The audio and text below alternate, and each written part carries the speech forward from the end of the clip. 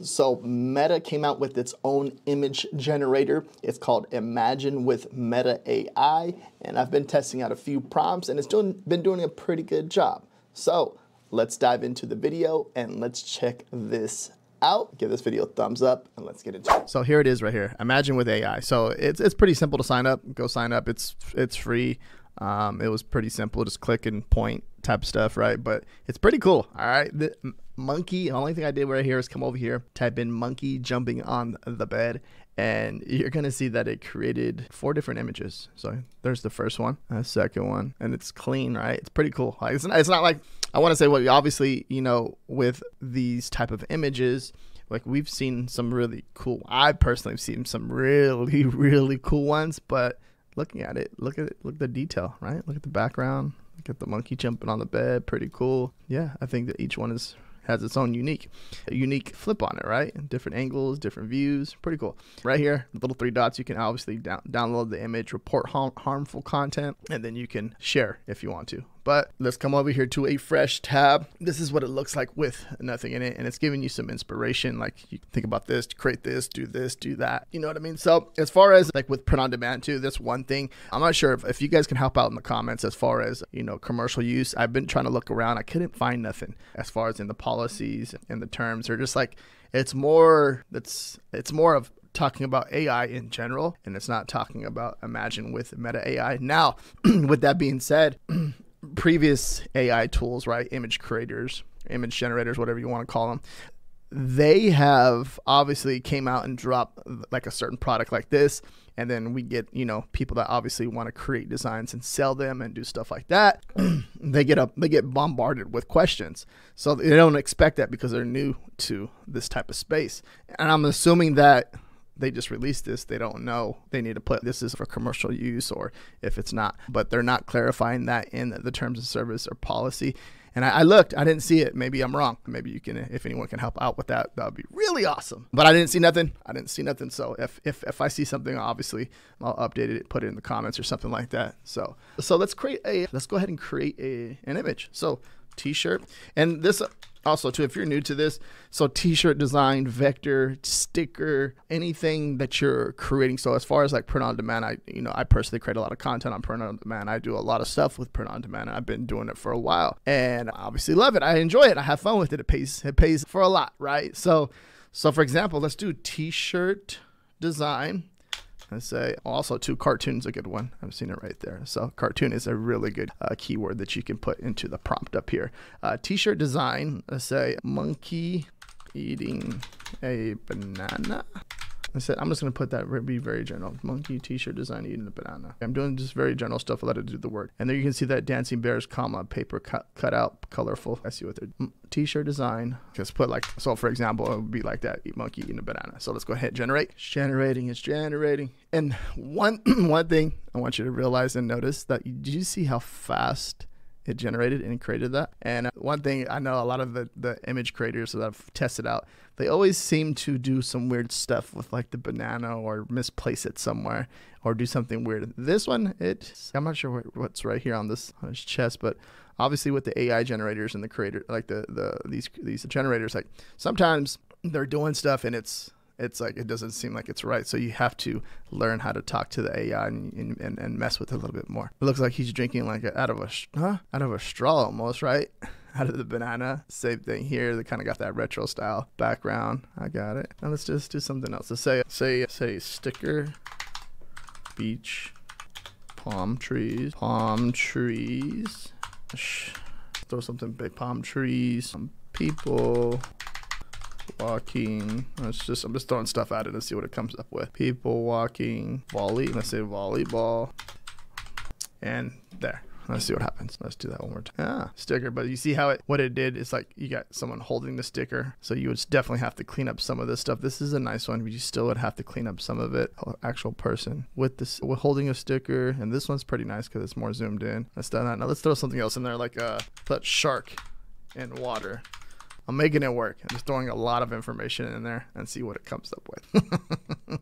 It's working. It's trying to get the concept, the idea. Yeah. So you just get the idea of it. Let's do shark. Let's do shark. Put in water. with shark in water with little fish around the shark. Shark in water with fish with little fish around the shark. And let's put vector, hit enter. That's so cool. I'm not sure what that is right there, but this was a good one. Yeah, it's a nice shark. That's a cool shark. That can definitely work right there. Just and then keep in mind too, at the end of the day, like as you're typing in just different prompts or just different ideas into the actual little box right here, it's going to create like unique stuff, different things. There's so many different things that can be created within here. One thing that you can use is I came over here into ChatGPT AIPRM, and I came over here and just put Midjourney, and it'll generate different prompts for you, right? If you just hit this, so for example, let's say like a dog t-shirt, and if I just type in that right there, and this is inside of ChatGPT, this is free. Also, the Imagine with Meta AI is free too as well.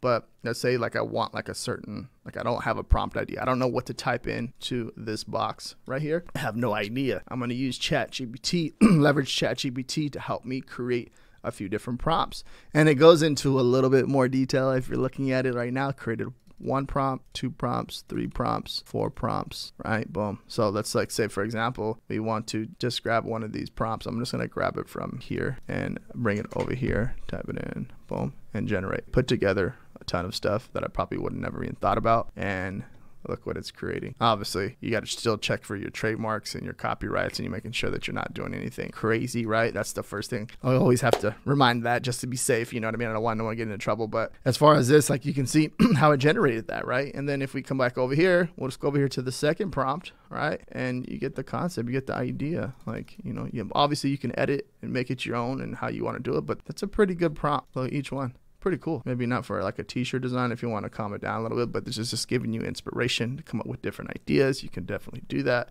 And this is one way to do it. Dang, look at that. It's pretty realistic, right? That's not that's not like a t-shirt design, but like let's say English Bulldog t-shirt design, retro, say with laying down. English Bulldog laying down t-shirt design, retro. Hit that and made it so nice. Now, you know, most of these AI designs too, like this is a little better. That's cool. You can see how they have like the layout, like the mock-up of the t-shirt. So it does that sometimes. You can see what it did there. But you can work around this. You can probably, you know, go into Canva or whatever video editing software that you're using. And, you know, it was a Photo P. You go to Photo P and just outline the whole background and take it out. And also too, like you can even mess with like even adding stuff in there, like white background, like, and then it will create a white background for you. So, but let me go ahead and let me download this image. And then like, so for example, let me go ahead and download this one just in case. And then let me go ahead and hit generate. Let's do it with the white background. You can see what it did with the white background, but it's putting it on a t-shirt again. But this is a nice one. It's actually a gray background, but still nice. This one's cool. And messing with the, like the background, the different color backgrounds, you can definitely help you with kind of like isolating the image, the design, to help you with like editing softwares to help you take out the background easier, stuff like that. Generate. Yeah. See how I did the black background? Pretty nice, but it has the shirt again. There you go. Pretty nice. Yeah. So let me show you a quick example on how you can edit out the background. All right. So right here in the actual, here's 3 of the images, but you're going to see right here that they are 1280 by 1280. That's the dimension size of it. They're downloaded in a JPEG. Just know that you're aware. Let's take this image inside of Photo P. You can see we have the actual image there. It has the white outlining on it, right? And I'm going to come over here to select at the top right there.